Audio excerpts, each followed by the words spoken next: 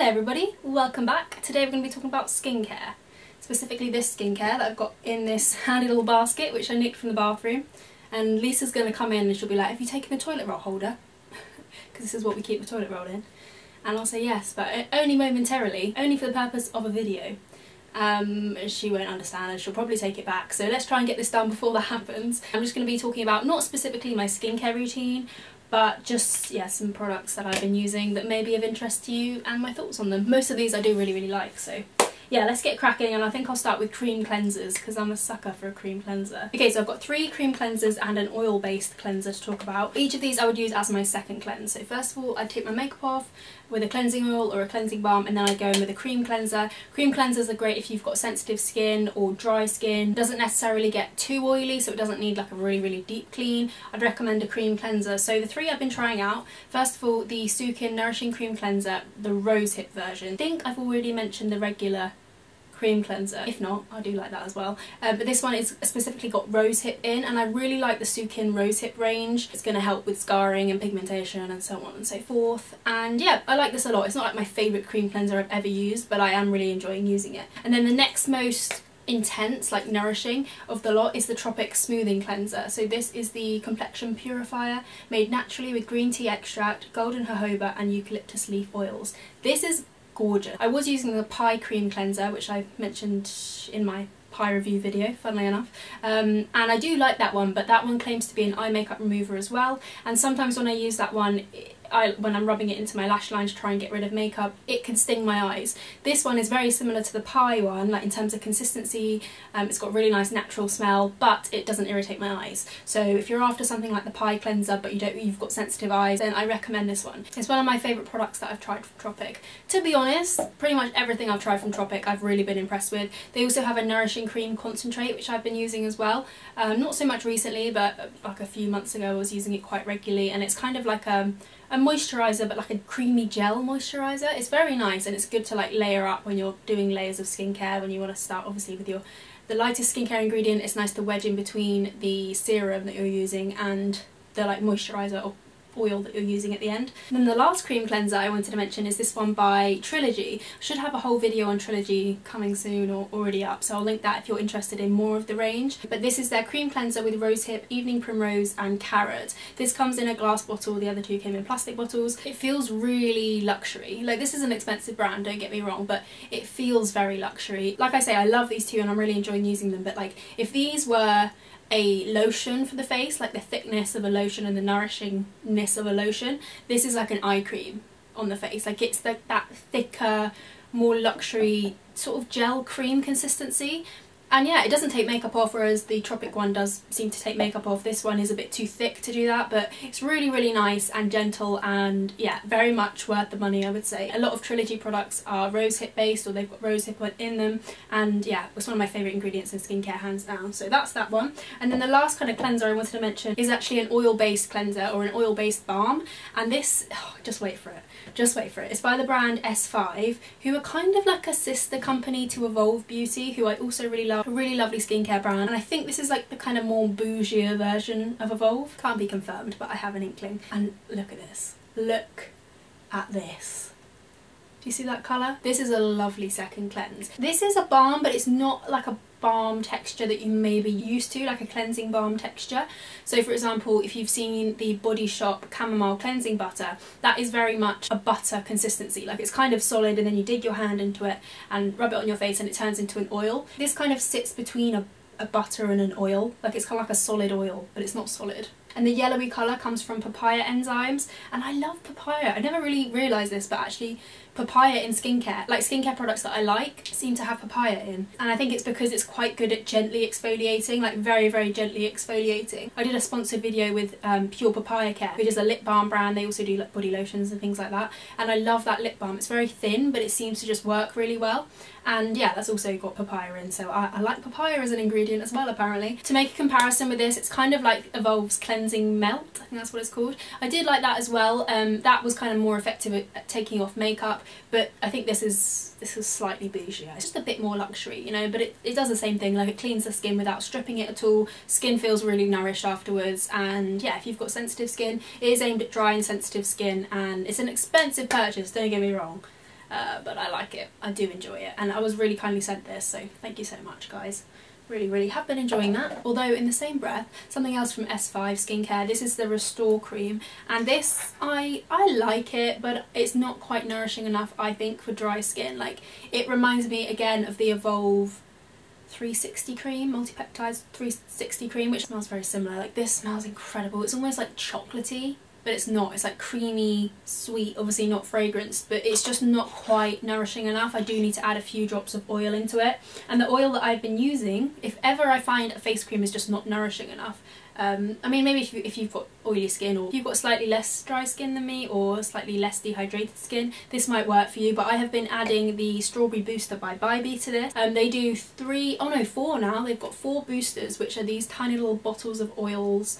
They're kind of like oils that you can either use on their own, or you can add them to your skincare. So that's obviously what I do with creams like this that aren't hydrating enough. But yes, this is 100% cold pressed strawberry seed oil. It smells like strawberries, and I know strawberries are quite high in vitamin A, which is really good for your skin. Vitamin A is amazing for your skin. That's why Accutane works. I don't know if I've mentioned this more recently on my channel, but I used to have really bad acne, and then I had to go on Accutane. Like, that was the only thing that, like, as much as I do recommend skincare products, the only thing that worked for me was medication. So I was on Accutane for 6 months or something. I've spoken about this before, but just in case you're new, just gonna give you a little preface. But the reason why Accutane works to clear your acne is because it's a strain of vitamin A, and it was actually a side effect of chemotherapy that it was discovered. I think that's what the doctor said anyway. Like, people who were having chemotherapy or radiotherapy, something like that. Oh god, I literally can't. This is my problem. I remember like the vague details of stories, and so or like a fact or something. I remember like the vague premise of a fact, and then I'll tell somebody like a fun fact, like, oh, did you know, blah blah blah, and they'll ask me to explain it, or they'll prod me for more information, and I just think like, oh god, I can't remember. But yeah, apparently people who were getting cancer treatment, they started having amazing skin, and I think that's how they discovered it. And basically vitamin A is good for your skin. End of story. Let's just close that chapter because I don't know too much about it. But yeah, it would make sense that if strawberries are high in vitamin A, that would make sense as to why this works. It works very nice to make creams a bit more nourishing. I love mixing and matching skincare as well, making little concoctions and putting them on my face. So I've got 2 kind of eye creams to talk about. The first one is by Trilogy, and I picked this one up in... Basically, Trilogy sent me some products and then I picked some up myself to include in like a big Trilogy review video. So this is one that I picked up myself, but they sent me the cream cleanser. Sorry, I always forget to say like what I was sent and what I wasn't, but I give my honest opinion every time. So, but yeah, I know it's important to disclose when you have and when you haven't been sent stuff. But yeah, I bought this with my own hard-earned cash, and it was pretty expensive for an eye cream. Like, for a small pot, it was quite expensive. For an eye cream in the grand scale of things, probably wasn't that expensive. I think it was about £23, 25 maybe.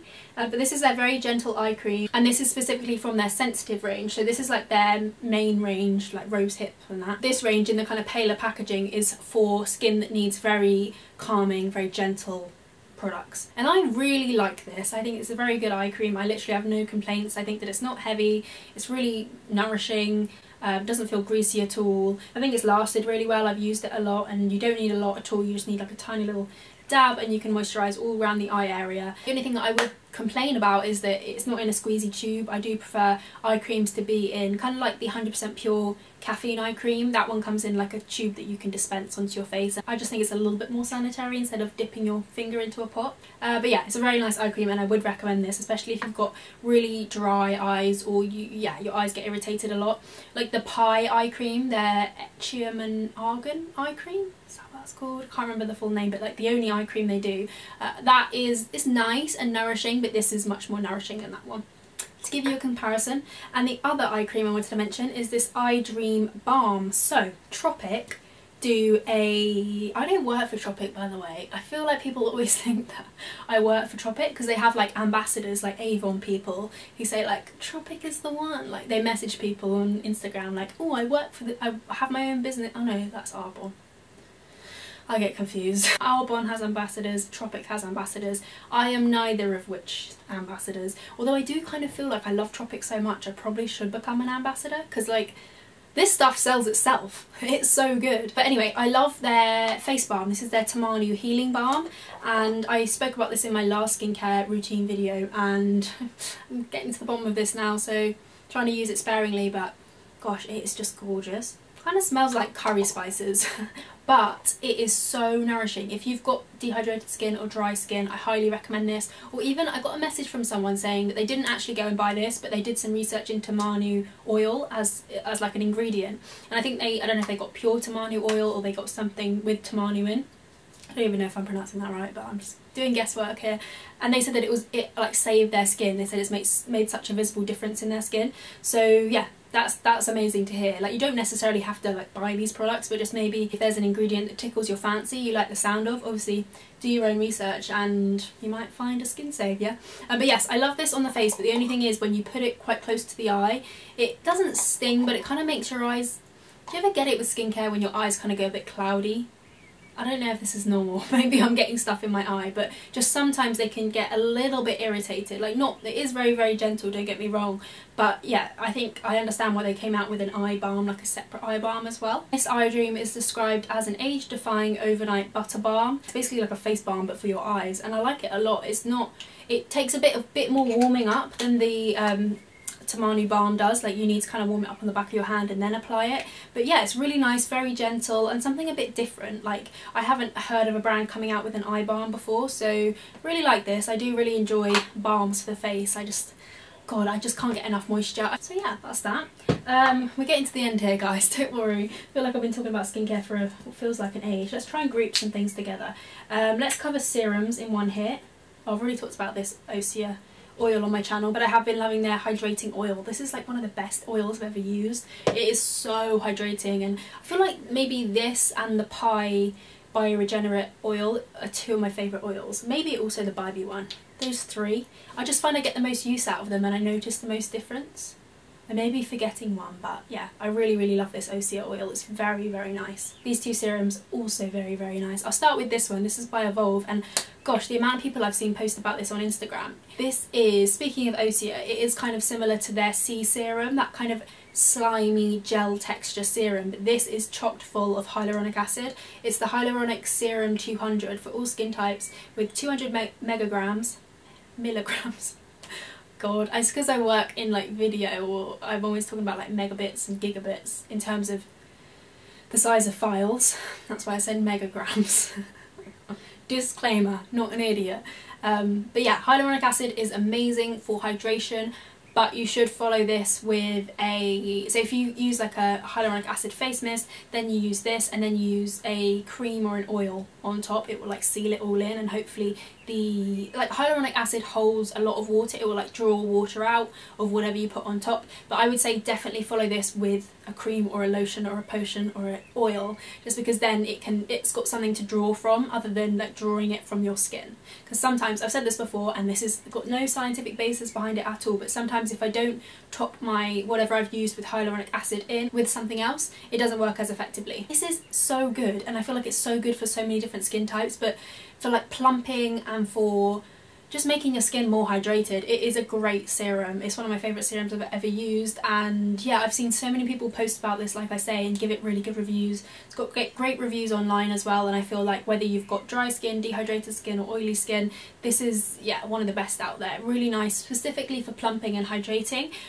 A serum that is specifically for calming, this is the S5 Calm Serum for sensitivity and redness. To compare it to something, I've been trying the Trilogy serum from this same sensitive range, and this is similar, but it's just a bit more nourishing. It's equally as calming, but yeah, a little bit more nourishing, and a really nice serum. I feel like I'm just saying this is nice and this is nice and this is nice, but honestly a lot of this stuff is really, really nice. A skincare tool I wanted to mention, this is, oh god, I actually can't remember what these are called, but thank you so much to the person who recommended them.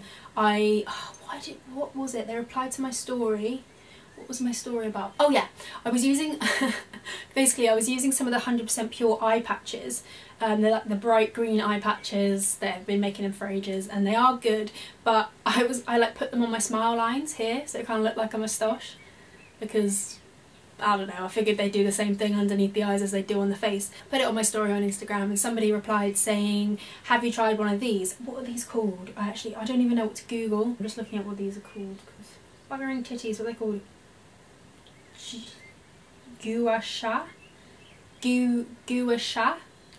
I can't pronounce anything, but it's spelled Gua space Sha. Sorry if you're mispronouncing that. But this is basically a little massage tool for your face. You can get it in rose quartz, you can get it, this is Jade, and I just got it off of Amazon. It was really, really affordable, and I've been using it so much, and like it's so relaxing. It's so weirdly relaxing. Basically what you do is you take different sides of it and you rub it against your face. So I start on my neck, and I kind of do like 10 strokes each time, and then I'll do it here. I'll take this kind of pointy bit and do it here, and then I'll go along my jawline. I'm not an expert at this, by the way, just kind of mix and match. Sometimes I'll follow a YouTube tutorial, sometimes I'll just go with whatever feels good. Take it here, kind of take it, oh no, this way, up on my like cheekbones. I'll like pull up, but not, it's weird because you'd think it'd be quite rough because obviously it's a stone that you're rubbing against your face, but it's so smooth. There are no harsh edges on this at all. It was under a tenner off of Amazon. Like, you could probably get more expensive ones. I think Beauty Bay sell one that's like £37 or something. Cult Beauty probably also do a really expensive one as well, but I think they all pretty much do the same job. I take it along my brow bone as well, and like on my forehead, and it's supposed to depuff and lift the skin, and to be honest I do notice that it depuffs the skin, but the thing that I mainly notice is how I feel afterwards. Like, I feel so, it's so odd, I feel so awake, and you know, like after you've had a massage or something, not that I regularly get massages, but like the one time I had a facial, she was massaging my face at the same time, and like afterwards I felt so awake and like invigorated, and that's what this gives me. I couldn't recommend it enough, to be honest. It's worth a try for under a tenner, and the person who recommended it said that it's good for kind of like smile lines as well. She said that she or he or they said that their smile lines had gone since using this, or like had really been reduced. I'm so sorry, I can't remember who it was that messaged me.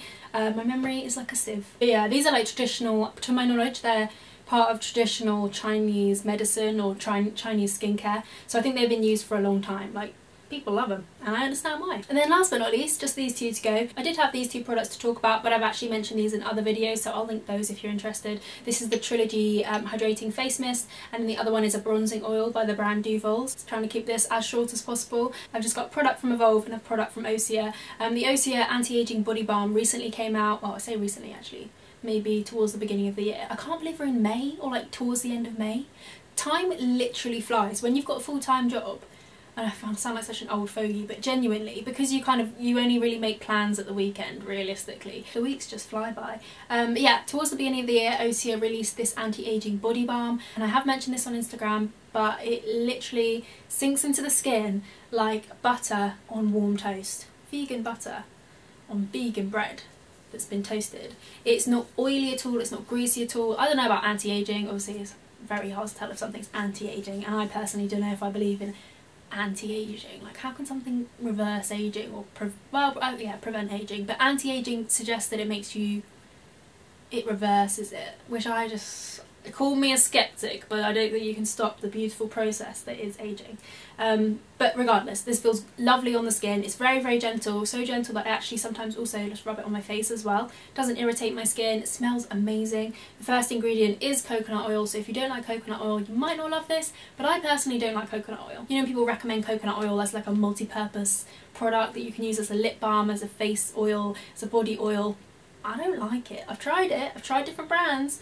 I find that as a lip balm it doesn't work, it wears off really, really quickly. On the face it doesn't seem to hydrate my skin, but for some reason I really like this. It's got loads of other nourishing oils and ingredients in it as well, and like I say, it smells really natural. It doesn't have any like perfume or fragrance in it, but it does smell really lovely. And then last but not least, face mask. This is the Evolve Radiant Glow mask. Sorry there was so much Evolve in this video, I genuinely love them. My favourite, actually loads of my favourite skincare brands are in this video. Osea, Tropic, Evolve, love them all. Bybi as well, love them. But yeah, I'm sorry that I'm repeating myself quite a lot, but putting this on my face feels like I'm smothering hot chocolate on my, no, not hot chocolate, brownie batter.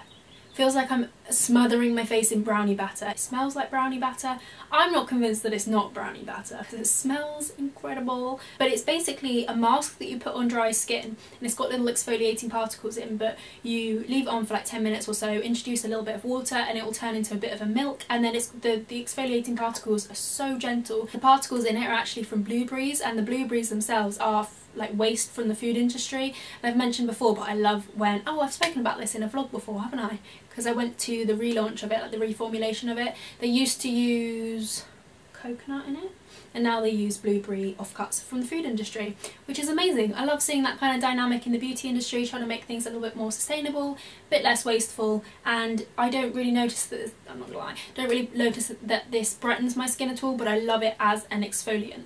Like a very, very gentle exfoliant around my nose, even on like round here. So I kind of avoid this area of my face when I'm using a physical exfoliant. I just kind of keep it around my nose and my T-zone, but actually I use this all over my face and it resurfaces really nicely without being too aggressive and harsh on the skin. So yeah, that is the last thing I wanted to mention. Thank you so much for watching. I really hope you enjoyed. If you want to know anything more about these cruelty-free brands with many vegan options, I'll leave obviously the names down below if you're interested. And if you want to see some more vegan and cruelty-free stuff and things, then make sure you subscribe. Oh my god, I sound like a newsreader. I don't sound like a newsreader at all. But I would love it if you join me again for the next update, for the 6 o'clock report. Thank you and good night.